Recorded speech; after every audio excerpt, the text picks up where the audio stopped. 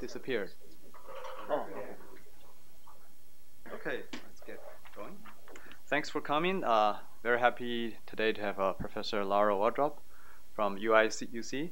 Lara received her PhD in astronomy and space physics in Boston University 2004. Then he joined the Department of Electrical and Computer Engineering at UIUC, first as NSF CEDAR postdoc, where she currently is assistant professor. And her research is focused on the development of novel ground and space-based sensing modalities for estimation of key physical parameters of space plasma environment, and also on the modeling of radiative transfer and photochemical processes. She has served as a member of the CEDAR steering committee, and later as a rotating advisor to the NSF AGS division, which is also called an expert. She has also served as a chair of the Science Advisory Committee for Arecibo Observatory, and currently is HAO's External Advisory Committee board. Lara? Thank you, Henry. And thanks everyone for coming. So I've chosen an ambitious... So thank you, Hunley, and thanks everyone for coming. I've chosen an ambitious topic for this seminar. It's near and dear to my heart in the sense that it's estimation of key physical parameters in the near space environment. But this one in particular, atomic hydrogen density, velocity distributions, these kinds of parameters are notoriously hard to measure. And so what I'll be talking about are the various techniques that have been developed, what the current status of those techniques is, and where do we go from here. So I won't be spending too much time talking about the physics of it, just enough to give a broad overview for context. But the basic idea behind this research is that the terrestrial hydrogen population is, everyone knows that we don't know it well. You know, it's one of those things Donald Rumsfeld would have called a known unknown. We have no idea, and we know that we don't do a good job with it. In fact, I don't want to single out the Kivelson and Russell textbook here, but this is a very typical example of the way hydrogen is depicted in coursework, essentially, and that's that it's hardly mentioned at all. So you can see, I've highlighted it in red here. This is the altitude distribution of neutral species in the Earth's atmosphere. This is the well-mixed region below about 100 kilometers. And then it separates into diffusive equilibrium, hydrostatic equilibrium profiles characterized by a temperature-dependent scale height, where the scale height itself is unique for each one of the masses. And you can see here's the hydrogen coming along, and then it just sort of peters out. You know, don't really know what's happening there at low altitudes. This textbook doesn't inform that. And then here where you see that in fact, there's an ionosphere embedded in that neutral thermosphere region. This is the F region peak here, around 250 kilometers. This is created, of course, through photoionization by the neutrals. Hydrogen is nowhere to be found. And it's true that it's a minor species throughout much of this region, certainly at the low altitudes, but it's increasingly dominant. And in fact, you know, I would even argue that it doesn't take long at all. It could even potentially be below 1,000 kilometers where hydrogen actually becomes the dominant species and then extends out into a cloud that is observable out to at least 20 Earth radii, tens of thousands of kilometers. And so the question is, you know, what is the density? What is the temperature, if you can even call it that, at these altitudes? And I'll talk more about that. It's certainly something that's not well known. One of the reasons for that is that it's very, very complicated. This is a hard problem to wrap the head around, particularly if you want to do it rigorously. So just to give you an overview, as I mentioned, this will be broad because I want to talk about the observing techniques in particular. But the idea is that, you know, it's produced at low altitudes. You have photoionization of water and methane, produce quite a lot of hydrogen. There's other chemical reactions I'll talk about later. But this happens in the mesosphere, lower thermosphere. It generates essentially a peak, a chemical production peak around 90 kilometers. And then it experiences a vertical transport. So it's not in hydrostatic equilibrium, diffusive equilibrium. You can see a diffusive equilibrium profile. This is what that low altitude of H looks like, going up to 500 kilometers here. It's not in a diffusive equilibrium profile. In fact, it has a much larger density than that would suggest. But it is thermalized. So in the thermosphere in this region, it experiences frequent collisions, primarily with oxygen atoms. And so its velocity distribution is well characterized by a Maxwellian. You can call it as having a temperature. But what ends up happening, of course, is that eventually the collisions die out in favor of, well, I should say they die out in general. They become less and less frequent, particularly with respect to the scale height itself. And so at the altitude where the scale height equals the essentially mean free path from collision to collision, call that the exobase. And typically, the way that hydrogen is treated is that it is fully collisional below the exobase and fully collisionless above. And this is a very arbitrary and artificial way of dealing with the problem. But here you can see the exobase. In this case, it's around 475 kilometers. It is, of course, temperature and therefore seasonally variant, solar cycle variant. Seasonally meaning spatially variant. So what happens above the exobase? Well, at this point, the exosphere is definitely not Maxwellian. Certainly, it's governed by gravity, kinetic theory. Gravity would be the dominant force there. And so you expect that you would have some ballistic particles. Here's the critical level, also known as exobase, and critical level here. What's typically done is that you partition the velocity distribution function into its dynamical components. You have ballistic particles where they're generated essentially through collisions with oxygen atoms, for instance, in the thermosphere below the exobase. They travel above the exobase on these ballistic trajectories and then fall back down and maybe experience some more collisions down at that lower altitude again. Now, I have drawn here, they're drawn here symmetrically, but of course there's latitude variations, there's diurnal variations. In other words, the exobase is not uniform, so that this population in the Maxwellian velocity distribution space is not a symmetric distribution. Meanwhile, escape would then follow hyperbolic trajectories. Again, you can model this as a truncated Maxwellian distribution because you expect to have an outward-going escape population, but you don't have a captured interplanetary population. It doesn't exist. So this incoming portion down here would be the part of the Maxwellian distribution that is simply neglected. It doesn't exist. Meanwhile, there are these flyby components. This is the 5-4 here. Those don't exist too much. In other words, they would have a gravity assist flyby of the Earth. But what does exist in a dynamical space, but not in the collisional model, is what's known as satellite particles. And so satellite particles are ones which are gravitationally bound. They have elliptical orbits, but that orbit doesn't intersect the exobase. It's the perigee of these satellite particles is above the exobase itself. So how do they even get there? You need to have some sort of collision above the exobase that would put them into those orbits. So the classical collisionless model doesn't account for this portion of the velocity distribution function. Now, another concept of the classical, this escape here, this escape flux, is driven by thermal evaporation. In other words, you have this Maxwellian distribution at low altitudes. Some portion of that distribution, the radially outward moving portion, is at speeds above the gravitational escape speed. They will escape Earth's gravity. Now, once they escape, they're gone, so that again truncates the Maxwellian. You no longer have a true Maxwellian. There's some issues here. I'm not talking about the supply, potentially sluggish even supply from lower altitudes, limiting the amount that's even able to escape. But nonetheless, that evaporation, that upward thermal flux, also known as Jeans flux, is classically viewed to be the driver of the structure, of exospheric structure above this exobase level. So you have these ballistic particles and you have escaping particles. But what actually happens, and this is becoming increasingly appreciated by researchers in this area, is that charge exchange with ambient ions, these could be topside ionospheric hydrogen and oxygen ions, they could be in the polar cap, and also in the plasma sphere, even solar wind ions outside of the magnetopause. Keep in mind, the magnetopause is 10 or so Earth radii well inside this cloud of hydrogen. So there's quite a lot of charge exchange that happens at the magnetopause itself.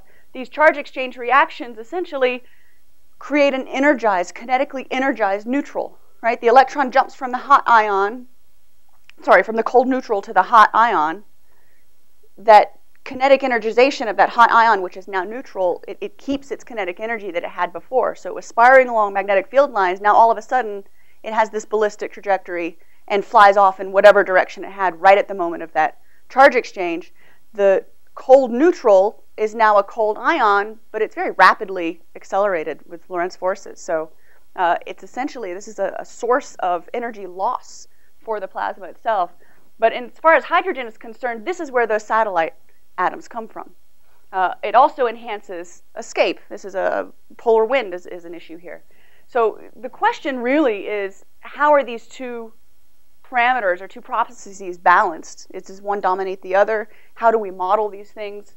Meanwhile, there's another complication, which is that solar radiation pressure is not negligible, particularly for these satellite atoms, which the lifetimes of atoms on these orbits can be months or years. These are quite long times. And so solar radiation pressure can actually, and this is something that's difficult to model as well, perturb the orbit such that it causes a Sun-Earth alignment in this cloud of hydrogen around Earth. And for a long time, they thought it was mostly existing in the tail, much like a magnetotail, but now we see that there's an enhancement on the day side as well. So these properties are very difficult to model. Most modeling efforts start with essentially the collisions is something that I think a lot of people here are very familiar with, do a reasonably good job of at lower altitudes. And the question is, how do you transition into higher altitudes? The kinetic theory at high altitudes, when you're dealing with pure gravity, that's fine if it's collisionless, but there's a transition. It's not a discrete altitude where you switch from, you neglect one term in your Boltzmann equation on the lower altitude side and you neglect the other term at the high altitude side. It doesn't quite work like that. And so far, a rigorous kinetic theory has not been developed for hydrogen yet. This is the actual altitude distribution, what it looks like for thermal evaporation only, and I'll talk more about that later. But there are, this is essentially MSIS down here at these low altitudes. Here's the exobase right about here. In here, you can see there's day and nighttime variations. Daytime are the solid, day and night are, daytime is the gray lines, and then the nighttime is the black lines. And what you see is that the solar cycle variation is larger than the day-night variation. But essentially there's a power law decay, and I'll talk about that too. That's essentially what's predicted at these high altitudes. The trouble is that what's predicted is not what's observed. And there's not a lot of models because they're hard to make, but nonetheless there's been some effort to predict these exospheric densities. One is a Monte Carlo model at very high altitudes. This was developed by, this is Hodges, essentially, a 1994 paper, put out these results where, in this case, you take the Hodges model and you predict what air glow brightnesses you would see. Now, I'll talk a lot more about these air glow emissions later. But the idea is that the model right now overestimates a key observable. And is that because it overestimates the density? Probably. When you look at the actual data itself, what I'm showing here are contours of constant density as observed. This is the sort of the best data we have in the outer exosphere. You'll notice that there are no contours inside of 3 Earth radii. So we're talking about huge distances from the planet. But if you look at these contours, these are derived from TWINS data, NASA TWINS data. The left-hand side over here, these two panels are taken from one of the twin satellites, so not utilizing its stereoscopic capabilities. One twin satellite, 1 day of data. On this side is a multi-year seasonal average utilizing the stereoscopic capabilities. And what you see is that, okay, here's that Sun-Earth alignment. In general, this has some agreement. But in 1 day, the geocorona doesn't even show Sun-Earth alignment. There's clearly some kind of temporal variation going on here. This is completely not accounted for in any existing model. And then furthermore, it's not exactly obvious from these plots, but there's a dawn-dusk asymmetry as well that is something that is right now not explained. It's a very significant, around the factor of 3 to 5, including, as it gets lower, down to almost a factor of 10, dawn-dusk asymmetry. And so the question is, what's going on? Probably it's the role of charge exchange that's not being modeled well. It could be the fact that we're also not modeling well the exobase variations, the spatial variations, diurnal variations. There's lateral flow that I didn't mention. There's a lot of complicating factors here. But nonetheless, it's something that's important to keep pursuing because it turns out that the hydrogen population is actually, I would argue, very important for numerous solar terrestrial research topics. On the one hand, I think granted it's slow, but hydrogen escape is literally a water molecule that will no longer be water, right? You take your H2O and you lose your hydrogen to space and you're left with some O, but you can't drink the O. And so this is a permanent evolution in the atmosphere. This is relevant to essentially planetary evolution in general, looking at other planets, how did Mars lose its water, that kind of thing. In the lower atmosphere, hydrogen reacts with ozone, and this is a tremendous source of heating in the MLT. It's very difficult to do MLT modeling properly without knowing the hydrogen density correctly. Meanwhile, the hydrogen also leads to very bright and highly utilized OH emission band structure. Above the F region peak in the ionosphere, the ionization of hydrogen contributes the most to total electron content. Total electron content is something that you can measure it with GPS receivers. It's something that we need to be able to predict for space weather. Highly variable affects communication, navigation systems, that kind of thing, any radio communication. So in understanding the hydrogen at these high altitudes is important for that. The fourth bullet here should really be the first, because I think this is the most salient reason to study it. I mentioned that the charge exchange process generates a hot neutral, and that's a sink of energy. This is the major source of magnetospheric energy dissipation following geomagnetic storms. And in fact, current uncertainties in the hydrogen density lead to up to essentially doubling or halving of the ring current decay times, an uncertainty of 100%. And so this is very significant for the magnetospheric community, being able to get these densities right. Beyond the fact that in order to even invert ENA images, right, there's missions that have ENA cameras on them, like TWINS or IMAGE. In order to invert that image to image the ring current, you need to know the hydrogen density. And right now they're using a spherically symmetric density with a simple power law decay. Obviously, it's not right. So even the validity of their ENA imaging techniques are in question. And then finally, this is something that folks here know a lot more about and have been working on actively recently, is the fact that the density is sensitive to greenhouse gas emissions. So you double methane, CO2, you're going to perturb the hydrogen density in the middle atmosphere. And it may be that hydrogen is so sensitive that we can use it, assuming we can sense it properly, that we can use it as an indicator of anthropogenic climate change, long-term evolution on timescales obviously shorter than the H-escape timescales. So there's lots of reasons to study it, and there's many techniques that have been developed. And so for the rest of the talk, I'll be describing those. There's three primary categories of techniques. The first one is potentially the best, but it's also the least utilized. And that's sending up a mass spectrometer into space and just counting. It's particle counting what's there. There have only ever been two that I know of. One launched in 2013. This is a Canadian Space Agency satellite. It was a partnership with telecommunications satellite. It's a small satellite, so these things can be done on a small scale. But this EPOP, Enhanced Polar Outflow Probe, EPOP had essentially a micro-channel plate imaging sensor. So you ionize the neutrals as they come in. This included H, included O. Ionize the neutrals as they come in, and then you pass them through a magnetic field. The Lorentz force acceleration will bend, essentially curve the trajectory then. Its energy will set its radius, well, mass to charge also. And then depending on where it falls on the plate, that will give you the mass separation. This is a common thing, but it's essentially a circular aperture and a circular sensor, and so you can actually also tell the angle at which the particles entered, and so you can talk about the angular distribution, velocity distributions. This is a sensor. It's developed by a Japanese team. As far as I know, there's no papers out on this data, but it is still collecting data.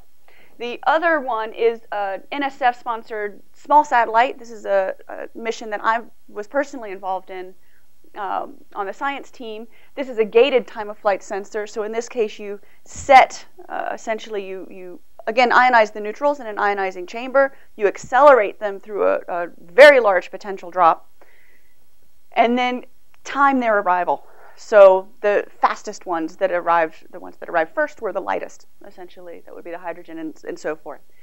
This is something where this was launched in 2015. I mentioned that we lost contact in August. The truth is we only ever got one spectrum, and it was still during outgassing. So we don't actually have any data from that. But the good news I've heard since I was last here and gave you an update on ExoCube is that we have been given the green light to launch our ground instrument. So we had made two, and we'll be launching that one, I think, sometime in the next year, maybe 18 months. So that's going to be heading back up there again. Goddard is very much involved in this. They developed the sensor, and my understanding is their goal is to put as many of these in space as possible. They're very tiny. They're a 1U sensor. This is something very different from the atmospheric explorer type sensors that were gigantic mass spectrometers. So just the miniaturization alone is a big deal. But nonetheless, there are some caveats here. Estimation would, of course, be limited along the satellite trajectory, meaning in the thermosphere, low Earth orbit. And those of you, I'm sure many of you work with low Earth orbit satellite data. It's very difficult to distinguish spatial and temporal variations when you're talking about an in situ measurement as opposed to a remotely sensed measurement. So it's a caveat, but nonetheless, this would be the ground truth. And this is something that's very active currently. Another technique that's also currently active is parametric estimation. The idea here is that you have a chemical equation. You think you really understand the physics or the chemistry of what's going on. You measure everything else in the equation except for your one unknown, which is hydrogen density. And then you simply solve for it and propagate your errors and hope that they're not too big. So in MLT, the photochemical equations serve this purpose. There's two different, essentially, categories. In the daytime, you look at the hydrogen atoms' reactions with ozone. I mentioned this generates OH emission. It's vibrationally excited, so it gives off the band emission. It also generates O2. And you solve the volume emission rate equation in terms of all its reaction rates and the different populations of the states of OH, et cetera. You solve the volume emission rate equation in terms of unknown H by measuring every other term in that equation, namely O3 density, et cetera. At nighttime, you assume that O3 is in photochemical steady state. So again, there's a loss process here of O3, and then recombination would be its production. You balance the production and the loss, solve for H. This is currently being done and has been done since 2001 by the NASA's time satellite, the SABRE instrument. This is Marty Milzak's work. And the only caveat with this, because as I understand it, these are very high quality. This is very high quality data. One of the only caveats is that it's limited to 90 kilometers. You only get estimates in the MLT. This doesn't tell you anything about what's happening in the exosphere or even in the upper thermosphere. Obviously, you're going to need to know all of these other parameters, so it's not the kind of thing that you can do without kind of a large designated mission. But nonetheless, Time Saver seems to be going strong, so we expect this to be a resource going forward. Another technique, this is something that I myself have worked on at Arecibo Observatory while I was there, is to look at the continuity balance of protons. So protons are almost exclusively created and destroyed through charge exchange. In the case produced with the O plus and H reaction, produces H plus, so this is a loss for H. And then the loss of H plus is the charge exchange with O. This is a nearly resonant charge exchange reaction, so that none of the products become terribly energized. It doesn't affect essentially the Maxwellian distribution. But nonetheless, these terms over here, flux gradients, can be important. I'll mention that. But you simply solve for H. Now, of course, I'm neglecting ionization. Ionization would be a loss process for, I should say, it's a source process for H+, loss process for H. That would only be operative on the day side, and it would only be if it competes with the charge exchange, so really only at high altitudes where you have low oxygen densities. So here's the formulation solving for H, and I'll note that, where do you get these measurements from of the ions and the oxygen density and so forth? EMSIS, the original EMSIS model formulation, got these from Atmospheric Explorer data. Atmospheric Explorer had a mass spectrometer on it. It didn't measure H. H has never been measured at these altitudes, ever, directly. And with EMSIS, it simply assumed that charge exchange equilibrium was operative, so it completely neglected this term. My work at Arecibo has shown that the flux gradients, this is essentially plasma transfer between the ionosphere and the plasmasphere, cannot be neglected whatsoever, especially on the night side. I direct you to the work for that evidence. So there's some caveats to the EMSIS. This might explain why EMSIS so poorly reproduces the data. But again, this technique, it's promising, but at the same time it's limited. Obviously, you need to know all of these various parameters in your parametric estimation equation. And then meanwhile, how you get those parameters limits the applicability of this technique. So if you're getting them from an in situ mass spectrometer, again, you have the same problem that your mass spectrometer is going to be limited in altitude, and meanwhile, climatology is difficult to unravel. If you get it from, in my case, I got it from incoherent scatter radar. Arecibo Observatory is the largest single-dish radio telescope in the world. It's extremely sensitive. It can distinguish not just the light ions from oxygen ions, but the light ions, hydrogen and helium, from one another. You get actually distinct ion velocities for the two light ion species. So, Larry, you should explain that the H plus was measured on atmosphere. H plus was measured. There's no neutral H measured. That's exactly right. Neutral mass spectrometry. That's right. That's exactly right, Stan. That's right. So yeah, it's the hydrogen density that's never been measured directly, except maybe by Casio satellite. But like I said, those results haven't been published. But if you're going to use the incoherent scatter radar, and I could talk about where the oxygen density estimate comes from, that would be a whole other seminar. But if you use the incoherent scatter radar, this only works over certain ground-based locations. So it's obviously not a long-term solution. Yeah. So what's the lifetime of H? Oh, that's a good question. Gosh, that's a very good question. I don't know off the top of my head. I don't have a good sense of that. It would be relatively short. It's a very efficient charge exchange reaction. Well, this charge exchange reaction.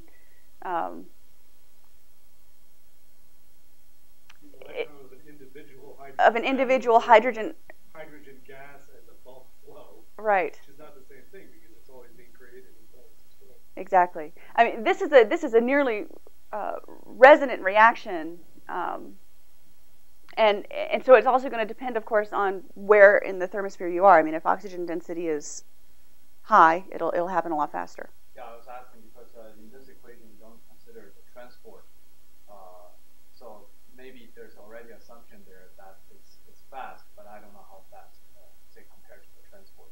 Well, so this is the proton, but this is proton continuity equation. So here's the proton transport, right? And there is significant proton transport. This isn't the neutral hydrogen continuity equation, right? Think around the transition altitude between O plus and H plus, where they're roughly equal, but lifetime's on the order of an hour. No. Okay.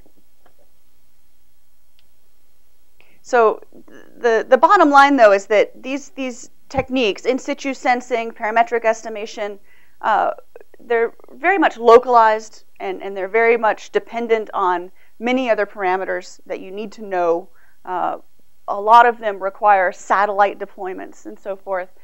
There's another class of techniques, and I'll spend the rest of the seminar talking about this class, where it's a remotely sensed, even more so than the parametric estimation here. It's a true remote sensing in the sense that it takes advantage of the air glow emissions that H emits. I call it the gold standard because this has been done for for decades, predicted even long before that. And there's really two emissions of record here. One is in the visible regime. This would be the Balmer alpha emission. So this is the transition from the n equals 2 to n equals 3 energy level in the Balmer series here. And then the other is the Lyman alpha. So this was the visible regime. This would be an ultraviolet, far ultraviolet emission here between the ground state and the first excited state, 1216 nanometer emission. Both of these are generated through either resonant scattering, resonant fluorescence of the solar Lyman line. So they're very bright on the day side. Multiple scattering allows for emission to be generated on the night side in the Earth's shadow as well. So Balmer alpha, for instance, can be observed throughout the night. It is very faint, however. So when I say faint, I'm referring to a few Rayleighs being 10 to the 6 photons per centimeter squared per second. Maybe it goes down to maybe 3 Rayleighs, very faint, whereas Lyman alpha is tens of thousands of Rayleighs. The trouble is that Balmer alpha can be observed from the ground, being visible, but being ultraviolet emission, Lyman alpha must be observed from space. The O2 layer essentially absorbs it fully below 80 kilometers, so you have to get above that height. Now, the multiple scattering is tricky.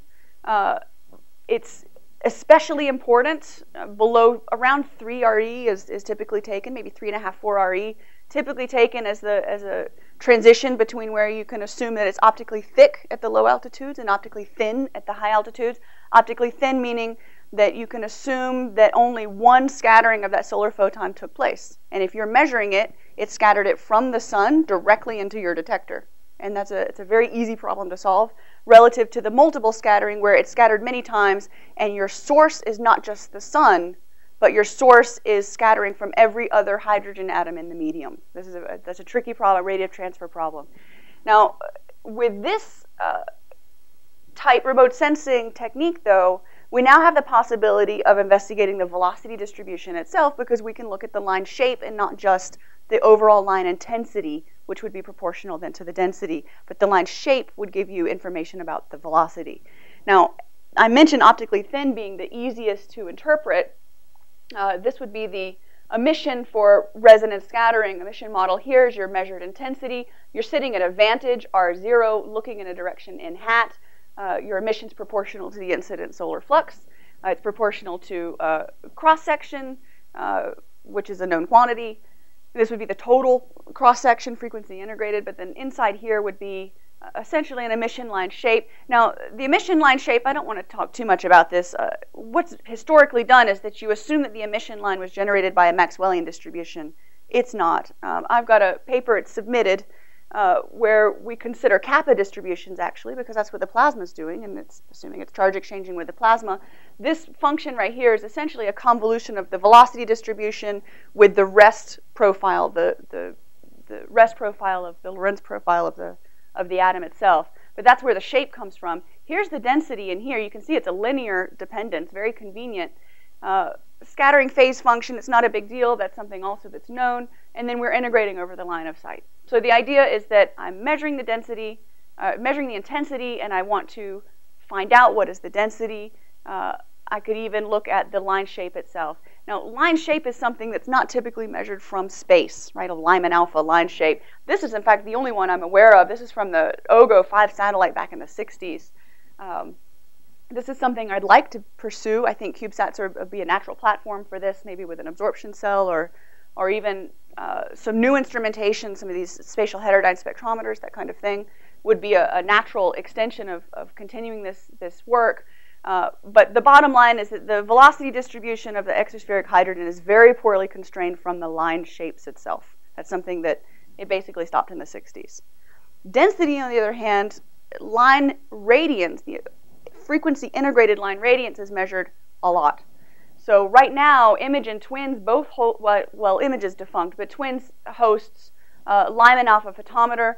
All of these satellites were on these Molniya orbits where they have a very high, highly ecliptic orbit, and they essentially stare back at Earth. And it's such that they're maintain very stable positioning. It does go through the radiation belts twice per orbit, so you don't get coverage all the time. You have to turn off your sensor when you go through there. But there's a long time, 12-hour periods. There's many hours per day where they're up here looking back down on the planet. Essentially, here's a few hours. You can see the spacecraft track here, a few hours of the actual individual lines of sight from a single detector. And each satellite has 2 detectors. And they sit like this, and then they spin around. So a lot of data coming from here. The conventional estimation, density estimation from this optically thin data, though, assumes functional forms. And these are very arbitrary functional forms. They're very ad hoc. And every study that's released assumes a different functional form, so you can't even compare them very well. Almost all use a power law decay in the mean density. They all use a second-order spherical harmonic expansion at the exobase, but then you have to propagate.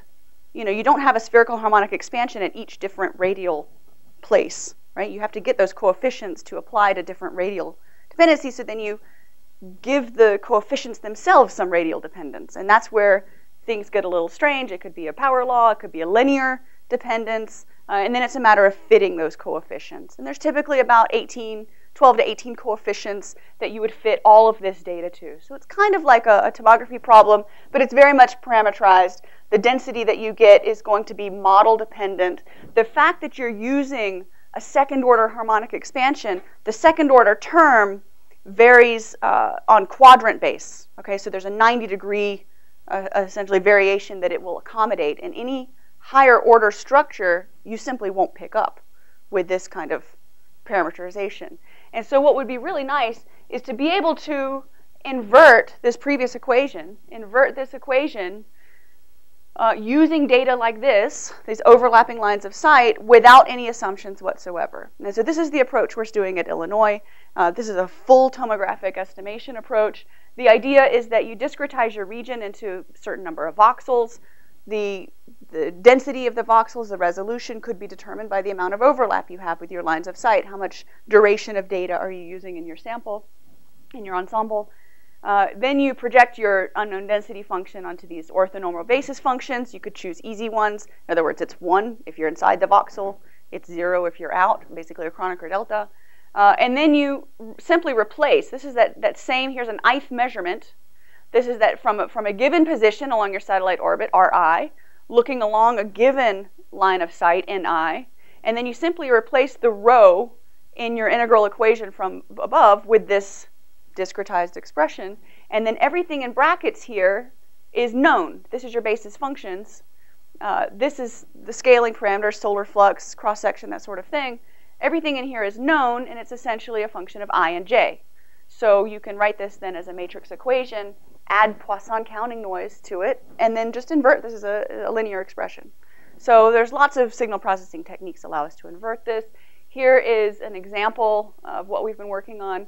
Here's a predicted density. It's based on some spherical harmonic expansion that TWINS published, TWINS analysis. And then here's our reconstruction of it. Now, in this case, the satellite was moving away from Earth along the Sun-Earth line. We've looked at various geometries, such as the Molniya orbits. This is something that is very promising, where we would be able to pick up density structures of very small time scale, small spatial scales. And we will have to keep you posted on that. The idea, though, of using TWINS data for this, TWINS data would work, but it's not ideal. We can actually, now that we have, CubeSats have become so predominant, we can actually envision using, designing an ideal mission to do this tomography problem. And so we've done that. This is just one slide on a proposal that we submitted to the last round of NASA heliophysics CubeSats, where we were taking advantage of the Explorer mission 1 launch opportunity. This was essentially a translunar trajectory where it was going to go around the moon and then come back. It was a test for the new interplanetary rocket in the vehicle. Here's the trajectory where it drops us off. You can see this is the magnetopause. So we're going to take it here around 110 hours. We go behind the moon and then enter into a heliocentric orbit. We were able to maintain communications out to at least 450 hours. That was a big deal. That's now possible with CubeSats. But the idea with this one, though, is that we had a photometer. Here's its field of view, Lyman alpha photometer, and then we simply rock in a very controlled, very slow way. This had a 5-minute spin period and a 30-minute nutation period. Very slowly rock the satellite. And because Lyman alpha is so bright, we can have very short integration periods. We had 10 hertz sampling. And here's a projection. This is 5-degree resolution. Our actual resolution was 0.1 degree. So we're able, essentially, to image the geocorona, this exosphere hydrogen cloud, as you move through it. And that's really the right way to do it, is to do that. But orbits work too. And so this is something that we'll be pursuing, this kind of platform for that kind of measurement in the future. Limb scanning, though, is the most common. So limb scanning geometry for the Lyman alpha sensing, again, this is the bright ultraviolet line. This is something that's been done for a long time, even from rockets, had limb scanning geometries. The idea is that you have, in this case, this is the way Gooby works. You have a spectrograph, and then you have a scan mirror that tilts and essentially aims your field of view around. And you tilt it so that you pick up, here's the slit spectrograph here, you slide it so that it's looking along the limb, back down to the disk, and essentially does this sort of windshield wiper motion. And it's along the limb then where you're looking through much of that exospheric cloud. As you start looking down into the disk, now you're sampling more of the thermospheric density, and as you look straight down, you're looking down into the mesosphere. So this is a way of looking at the densities at lower altitudes than the twins would give you, twins or image. The problem is that now you're in the multiply scattered regime, optically thick regime. So you need to do radiative transport modeling. This is where it gets tricky. And the equations look like this. I imagine the concept is fairly familiar. Here's the intensity. Here's its dependence on solar flux. It's still a linear scaling. In this case, I've changed the integration over the line of sight to be an integration over optical depth. Optical depth is where your density dependence occurs in here. So optical depth is essentially, here's your absorption cross-section, scattering cross-section. Again, it's got that same frequency dependence I talked about. You've got the natural line width and your velocity distribution function convolution here. And you integrate this over the line of sight. Now, the geometry is interesting. So here we're sitting here at R0 looking back along S. We don't just have emission coming from R back towards R0. We have emission coming from R prime. In other words, the source is not just the sun coming from the sun to R back to R0, but the source is anywhere in the medium. And anywhere in the medium is meanwhile illuminated by anywhere else in the medium. And so your source function, this is the source function saying where's my illumination coming from. The source is not just the solar flux, but the source is in fact itself, right? So this is a Fredholm integral equation of the second kind. You can cast this, you essentially solve it in the typical way where you discretize the region. In this case, we take advantage of the cylindrical symmetry with solar zenith angle, calculate the single scattering in each zone. You know, the sunlight's coming in, it's going to scatter more or less isotropically, and then perform a path integration of that source then to every other voxel, and then cast this as a matrix equation and invert. So it's quite time consuming. The nice thing, and part of the reason is because we're doing a spherical model. There's a lot of plane parallel radiative transfer models out there that work just fine for low altitude emissions, near 80, 90 kilometers, 200 kilometers. But when you're talking about emission that's arising from several Earth radii away, you need to have a spherical geometry. How do you find the density? Well, it turns out that the radiance along the limb is sensitive to the density.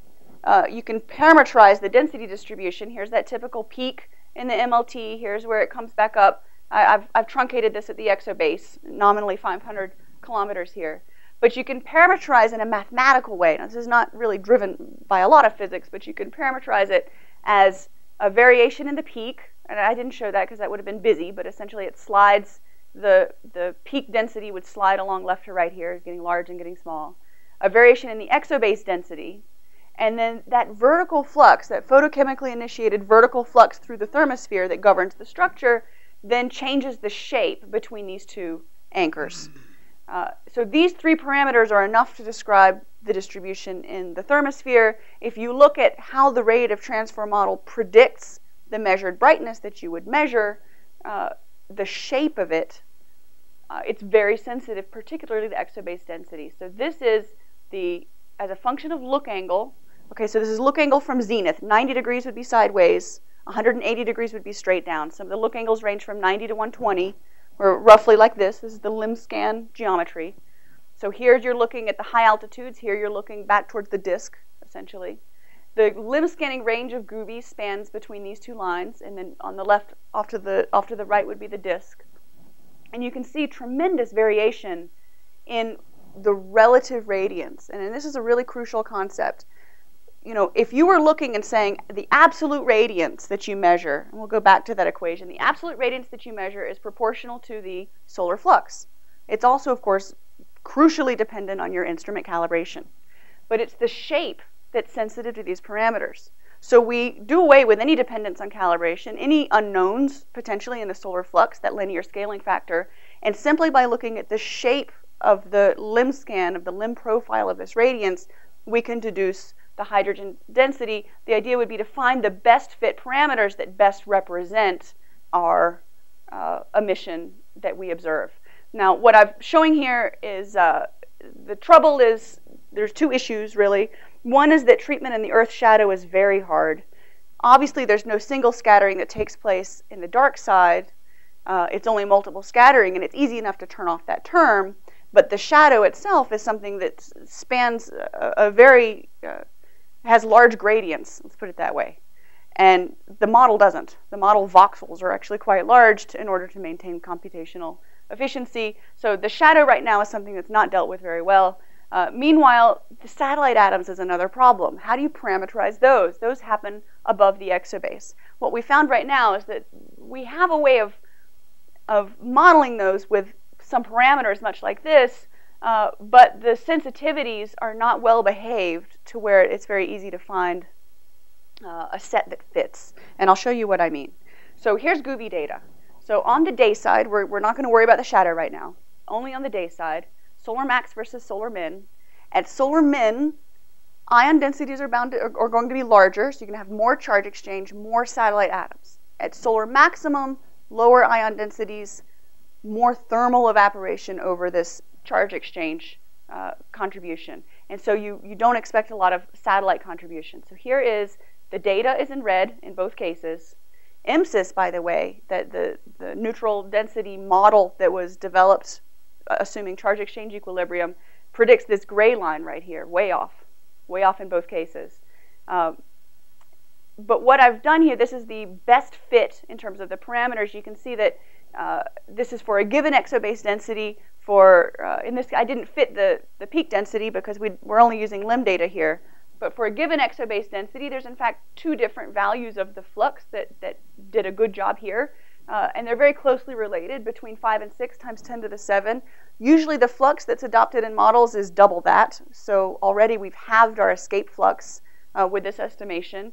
I don't show it here, but the MSIS density drastically overestimates the exobase in particular. These are the altitude profiles associated generating these curves in the model.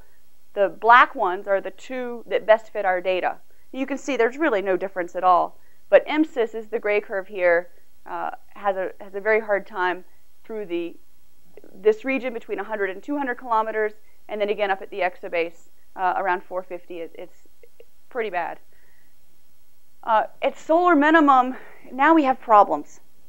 There is no set of parameters that best fits the data. They all do a terrible job. If you want to look at thermal evaporation only, that's this black curves down here. It just keeps decaying and keeps falling off. Okay, our data definitely does not do that. There's this turnaround. Radiance increases. In other words, you're looking down at the disk. It's low. Now you're looking at the peak H density. It gets high, and then you start looking. It gets low again, but then it gets high again as you look far enough away. So you're looking along these very grazing incidences along the limb, and we're seeing our radiance start increasing, as if the density is larger at large distances than you would think. Now, where does that come from? It's satellite atoms. They're in these bound orbits that have perigees above the exobase. So how do we deal with those satellite atoms? What do they even look like? How do you do it? Well, the parameterization that might work, here's a curve that doesn't fit, this one right here. It fits at those high altitude limb scans, with the high altitude tangent points, but not at the low altitude. The ones that fit down at low altitudes don't fit at high altitudes. Basically, it's a problem. So this is something that we're working on quite a bit now. Here you can see the significant difference that this is implying. The thermal evaporation falls off here. That's this curve that just, I'm too far away. That's this curve down here that just keeps going down. This is the satellite population. You can see it's significantly larger distances at these, higher densities at these large distances. So this is an active area of research where we're working on a better way of parameterizing the satellite population so that we can invert it in the radiative transfer sense. And the reason we're so keen to do this, if you look at the data itself, this is all the GUVI data right here, Lyman alpha data. There's some beautiful climatologies here. It's just, we're just waiting to pull it out. This is the colors are solar cycle, blue is solar minimum, red is solar maximum. There's a clear variation here. If you go back to the sensitivity I showed, this is a low solar density, this is a high or low hydrogen density, this is high hydrogen density. This kind of behavior where the radiance simply increases as you look at higher altitudes, as a larger radiance than if you look at lower altitudes where the density is actually higher. This is something that's the model doesn't reproduce whatsoever. And the theory is that it's because it's spherically symmetric. So this is where the radiative transfer model right now assumes that the hydrogen distribution is spherically symmetric around the planet, when in fact we know, so spherical symmetry is the green lines, we know that the contours have much more of a tail distribution. And so here's the GUVI field of view. This would be the lines of sight for this one. These are the lines of sight for this one. These are our lines of sight for over here, where you're looking completely in the shadow at low altitudes. This kind of shape is, because it's generated by the satellite atom filling up this region, this is something that we need to do a better job before we can start deriving densities on the night side, and even at solar minimum. So this is something we'll keep going with. Just in the last minute or so I want to talk about the very last, something that's been done for decades. It's one thing to deploy an instrument in space. It's not going to happen very often. Timed, in particular, is now defunct. Its scanning mirror is stuck in one position, so it's no longer generating limb scans. The past and probably the future is going to be with ground-based sensing. It's just the way it is. And so currently, a lot of the sensing, the conventional sensing, is interferometric. It uses Fabry-Perot interferometers. Here's a typical fringe pattern. And the nice thing about that is that you can get the line profile from the ground. Even though the visible wavelength is optically thin, it's generated by the resonant fluorescence of an optically thick Lyman beta line. So you still need to do a radiative transfer. That ends up being pretty tricky, particularly if you're trying to get something besides full width half max in terms of effective temperature. In other words, if you're trying to actually say, what's my velocity distribution function, it varies along the line of sight, right? Even if you assume it's Maxwellian, it's not isothermal everywhere along your line of sight. So having the conventional viewing geometry where you have a single sensor viewing almost always in the zenith, and then just sitting there looking zenith all night long, this is the way it's been done. And right now we have this beautiful climatology of the Balmer alpha radiance and Balmer alpha line widths, but it's very ambiguous as to how you convert that into knowledge about the distribution functions of the hydrogen themselves. So the last thing that I'm involved in, this is a NSF Career Award that I was awarded this past year, is to create an array of ground-based sensors. And so the idea is that you would have 4, maybe 6. We'll do an optimization problem here and decide how many we need. But you'll have, right here, it's showing 4. You'll have an array of photometers, and we're measuring the frequency integrated. We're not going to worry about line width right now. We just want radiance and density. Have an array of photometers all looking in different directions so that as the Earth spins, you would then have essentially a tomography problem where you optimize the overlap around this 1,000-kilometer region where charge exchange and thermal evaporation are going to be competitive. And this is we're hoping that we would be able to untangle the fraction of atoms that are in the satellite populations, the fractions that are in ballistic orbits and the fraction that are escaping dynamically, just from knowing the density and using the radiative transfer model on that. So, we're optimistic that this is something that has a great future. Just in the conclusions, the idea here is that, I hope I've convinced you that we need to keep pursuing sensing techniques. They're very challenging, but they're very useful to advance the modeling, physics-based modeling, and which have a large impact on numerous solar terrestrial problems in solar terrestrial research. The capabilities themselves, we're really at a turning point here. We've got distributed sensing that's becoming very cost efficient. We've got CubeSat deployment, so we can do more from space. Meanwhile, we've got high performance computing, so we can have high resolution, spherically asymmetric radiative transfer models. This is something that couldn't have been done in the past. And then meanwhile, the fact that, so far all of the initiatives have been very isolated. You have the Balmer Alpha ground-based group just doing Balmer Alpha ground-based. You've got the LIMSCAN group just doing LIMSCAN. Twins, optically thin analysis, they only use their twins data. So I think the future is really to combine, use SABRE as a low altitude boundary, use the twins as a high altitude boundary to constrain the LIMSCAN data, for instance. And on the night side, where it's complicated in the shadow, use the Balmer Alpha data to help constrain that solution as well. So this is where we're headed. This is very much a team effort. It's not just me involved in this.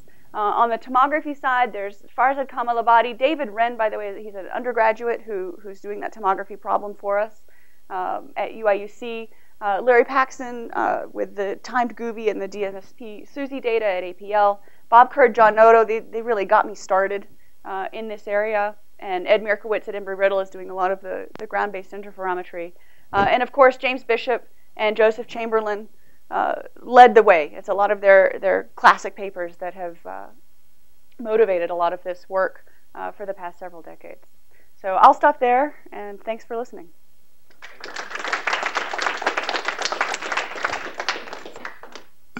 More questions for Lara?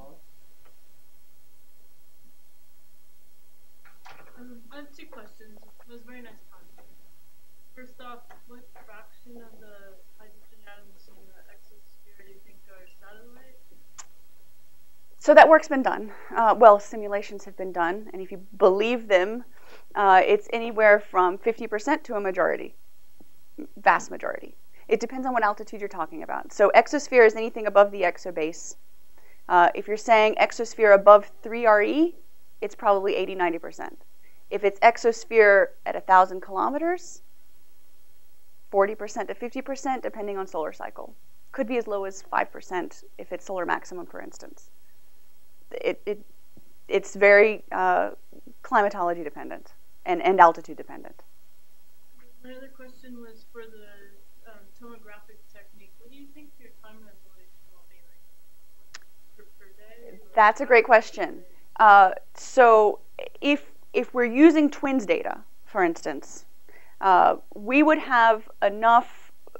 So our simulations so far have all been 2D. Twins is obviously a 3D problem. And so the lines of sight through the 3D are more sparse. So it would take more data than it would if you're doing a 2D where all your lines of sight are in the same plane. But nonetheless, you get 2 sensors, and you have, in fact, it's 4 sensors. Based on our preliminary calculations, we think we can have an estimate within a few hours. Right now, that's on the order of what they're doing. So in other words, you take all of the data as the satellites transit one of those along their apogee. The problem is that when one of them is on the apogee, the other one is not necessarily on its apogee.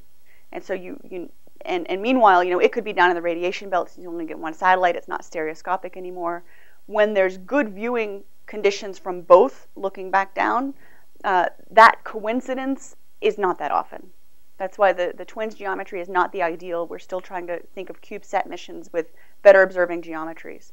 That coincidence, my understanding, it's seasonally dependent, but it's on the order of a few days every couple weeks, something like that. So we might get lucky and see some storm time evolution. I should mention that the tomographic concept, it lends itself to a time dependent analysis. In other words, you don't have to have your underlying state parameter, the density, be static in time. You can allow it, you can give it a parameter, for instance, if you wanted to parameterize it, but you could allow it to vary in time and then estimate that as well, that variation as part of your output, not just the static density field. But so far we've considered it as static as an initial part to the problem. Scratch my head with similar problems with the chromosphere and corona of the sun. Transition region. And it's a ubiquitous problem in space. And just this transition from where you see that turnaround and the distribution function where it seems to, like, it should be going away, but it actually creeps back up again. Oh, interesting. But the kind of key to solving that problem was spectral resolution. So you're seeing actually multi-component plasmas, right? So you try, if you don't, so it was going to lead to my question of, do you have more Lyman alpha spectra that you can combine with the measurements to see if there's secondary populations out there? Because my bet would be that those satellites probably give you enough of a signal to be able to decouple the, decompose the line profiles. But if those are extremely rare, then you've got a really ill-posed problem on your hands. And so those are extremely rare. As I mentioned, I have plans in the works. Essentially, I'm cooking up a way of deploying a new sensor. Interferometry in space is really tough, but having a fused silicate type instrument, a spatial heterodyne spectrometer, for instance, would allow for UV sensing of the emission line shape. It's, as far as I know, it's only been measured in the optically thin environment. And I've personally done forward modeling using different distribution functions, sums of Maxwellians, a hot and a cold one, or a kappa distribution function to see the effect it has on the line shape. Yeah. The line shape still looks pretty Gaussian. It only changes it at the extremely wings, like the wings essentially. And maybe even only one wing. And maybe even only one wing. Yeah. Because I used an isotropic distribution, but of course the distribution is not isotropic. You don't have an incoming component, for instance. Yeah. So to do it properly, you would have an asymmetric, anisotropic velocity distribution, and forward model your line profile, and then try to find those parameters. Certainly, if you're going to take that line profile and that ensemble of photons and then multiply scatter them, that line profile is, of course, potentially prohibitively hard. I don't want to say it's impossible, but it'll be a while, I think, before anyone tries to chew on that one. But nonetheless, it's there's a paper. Berthaud did a very good job of showing how the velocity distribution function actually needs to be projected along the line of sight, even in an optically thin case, to do that properly. But you're right; it's a very hard problem, which is why the modeling comes in, where if we knew the densities everywhere, then we could back out that the densities here and these asymmetries are caused by, charge exchange population of satellite orbits. That tells you something about the velocity distribution function. You don't need to measure the line shape to infer it. And that's where we're going. We're after the density. If we can measure the density well enough and accurately enough, we think we can interpret that in terms of dynamically what put those populations at those places. It's hard. It's a hard problem. So earlier you showed that the models overestimate the population for the density. Is that because they didn't consider the charge exchange?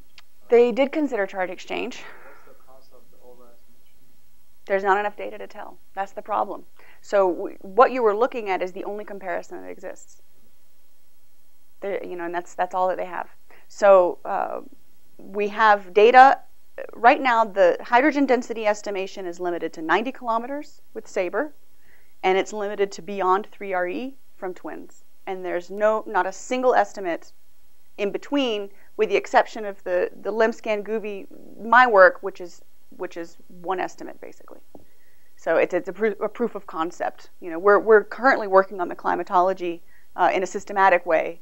But until then, there's a gap region where hydrogen density has never been measured Well, but I mean, directly, the reliably. The measurement that EMSIS is based on is this charge exchange technique, But it assumes equilibrium. which has various assumptions, and Right. not to mention the rate coefficients and Sure. the various model assumptions that go into that.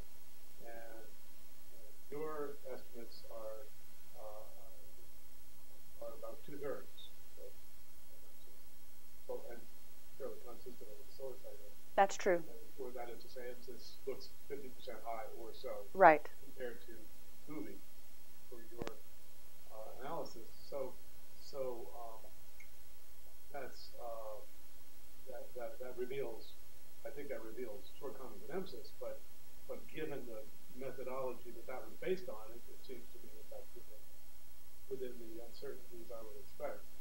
Certainly, and keep in mind the EMSIS, even if you say charge exchange equilibrium was valid, those estimates were acquired along a spacecraft trajectory. That trajectory was around 250 kilometers. Projecting it down in altitude and projecting it up in altitude were both done in a fairly ad hoc way. And there's other evidence that points to EMSIS having some overestimation in the thermosphere, which is what it's after. It doesn't pretend to know what's in the exosphere. So I think it's on a convergent path. The perplexing thing, I think, is the solar min data you showed, and how difficult it is to have any density profile that will match the observed brightness profile, which I hadn't been aware of before. But I'm wondering if that may come down to the radiative transfer model itself. Well, my theory, and this is something we'll actually have results on pretty soon. My theory is that it's because it's spherically symmetric. So if you look at take this line of sight over here. Okay, you see it's increasing at large look angles. So large look angle is the right hand side as opposed to the left hand side. On the right hand side, if you take it spherically symmetric, you're really underestimating the density that's here versus the actual tail Your contour. observations are at noon, right? This is noon. That's true. This is at noon right here, and at solar minimum there's a little increase here. So you should be pointing to the cone on the other side of the Earth. So here's the cone on the other side of the Earth, and here's where that would be an issue. But there's no guarantee. This is not necessarily a solar min or a solar max. In other words, there's not necessarily a guarantee that this is what it actually looks like. But solar min, the densities are high. Exobase densities are higher than at solar max. So you got right there. So your path becomes short, and the deficit is a fairly high depression angle. So you're looking like 20 degrees below the horizontal. So I don't think you're likely to be seeing very far past the transient point in that occurrence. Well, that's correct. That's correct. But the issue is, at what altitude do these local time variations exist? To assume that they disappear at low altitudes, I think is probably a mistake. In other words, so the Monte Carlo model, for instance, predicted that there's going to be dawn-dusk asymmetry of the order factor of 2 or so at the exobase, and then within 1 RE, it's completely gone, and there's no more dawn-dusk asymmetry. Whereas if you look at these contours, there's a dawn-dusk asymmetry up to a factor of 10, measured by twins, out to 3, 4, 5, 10 RE. And so you say, well, how does that transition back? Twins can't give you anything inside of 3 RE without having to do the radiative transfer problem, which they're not touching, apparently, with a 10-foot pole. So there's no data here that hasn't been looked at. And so the question is, what happens with these asymmetries? Is there violations of spherical symmetry that might account for this behavior, even if, as you say, and I agree with you, this behavior is not necessarily coming from this out here, but there could be, exactly, there could be asymmetries near the tangent. The first step, as I was suggesting, is calculate the contribution function. Absolutely. Yep, I agree. That's a good next step. Yeah. As a historical note, weren't some of the early estimates of hydrogen density coming from these big inflated inflatable satellites at 1,000 kilometers. So just measuring the total mass density of the atmosphere. Oh, that's a good question. Yeah, I'm not so aware of them. I'm not that familiar with those. That would certainly work. I mean, that makes a lot of sense. Sure. That would make a lot of sense. Assuming that hydrogen's the dominant. There's not, and I've thought about doing it. There's not. There's an excellent review, and I meant to mention it actually by Farr and Shizgal. There's an excellent review of theories, of the physics essentially of what's going on with hydrogen. There's not very many reviews of observations of hydrogen, a comprehensive, all in one place type thing. So I'll have to look into that. I'll let you know, but that would be a good resource if that data is still available. Before we go, there will be a meeting. Lara will have a meeting with the IG group discussing CubeSat at 3 in Captain Matter. Right. Very informal. Very informal. Sure. And it's not closed door, right? No, everyone's welcome. Okay. It's more the engineering aspect of that work. Great. Thank you, Laura. Sure. Thank you. Oh, yeah. Thank you.